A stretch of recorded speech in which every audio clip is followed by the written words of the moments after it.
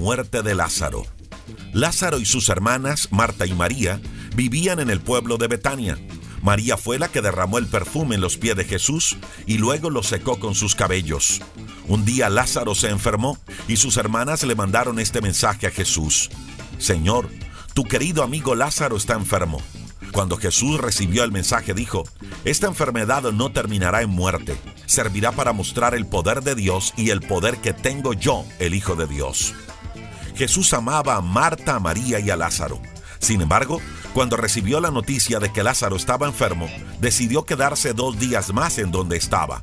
Al tercer día les dijo a sus discípulos: regresemos a la región de Judea. Los discípulos le dijeron: Maestro, algunos de los judíos de esa región trataron de matarte hace poco. ¿Aún así quieres regresar allá? Jesús le respondió: cada día el sol brilla durante 12 horas. Si uno camina de día, no tropieza con nada, porque la luz del sol le alumbra el camino. Pero si camina de noche, tropieza, porque le hace falta luz. Nuestro amigo Lázaro está dormido, y yo voy a despertarlo. Los discípulos le dijeron: Señor, si Lázaro está dormido, ¿para qué te preocupas?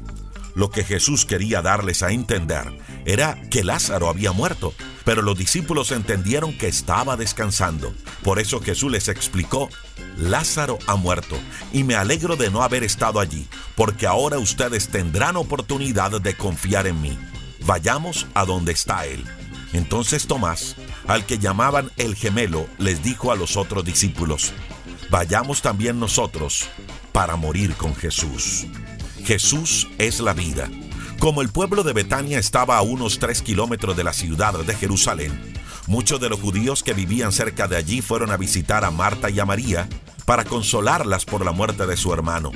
Cuando Jesús llegó a Betania, se enteró de que habían sepultado a Lázaro 4 días antes. Al enterarse Marta de que Jesús había llegado, salió a recibirlo, y María se quedó en la casa. Entonces Marta le dijo a Jesús: Señor, si tú hubieras estado aquí, mi hermano no habría muerto. Pero a pesar de todo lo que ha pasado, Dios hará lo que tú le pidas. De eso estoy segura. Jesús le contestó: tu hermano volverá a vivir. Y Marta le dijo: claro que sí, cuando llegue el fin, todos los muertos volverán a vivir. A esto Jesús respondió: yo soy el que da la vida y el que hace que los muertos vuelvan a vivir. Quien pone su confianza en mí, aunque muera, vivirá. Los que todavía viven y confían en mí nunca morirán para siempre. ¿Puedes creer esto? Marta le respondió: sí, Señor. Yo creo que tú eres el Mesías, el Hijo de Dios, que debía venir al mundo.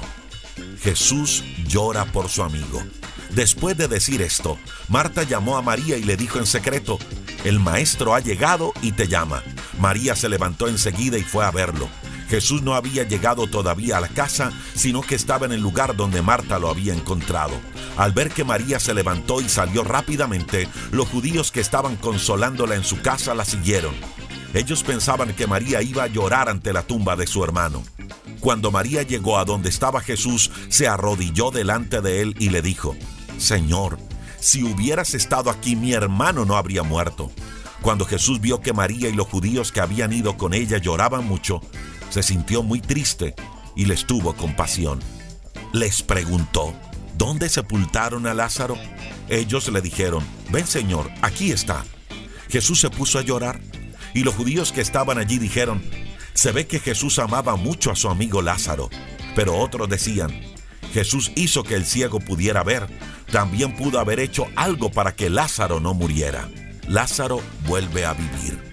Todavía con lágrimas en los ojos, Jesús se acercó a la cueva donde habían puesto el cuerpo de Lázaro y ordenó que quitaran la piedra que cubría la entrada. Pero Marta le dijo: Señor, hace 4 días que murió Lázaro. Seguramente ya huele mal. Jesús le contestó: ¿no te dije que si confías en mí, verás el poder de Dios? La gente quitó la piedra de la entrada.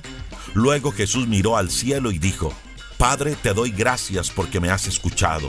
Yo sé que siempre me escuchas, pero lo digo por el bien de todos los que están aquí, para que crean que tú me enviaste. Después de que dijo esto, Jesús gritó: Lázaro, sal de aquí. Lázaro salió de la cueva totalmente envuelto en las vendas de lino con que lo habían sepultado. Su cara estaba envuelta con un pañuelo. Por eso Jesús les dijo a los que estaban allí: quítenle todas las vendas y déjenlo libre.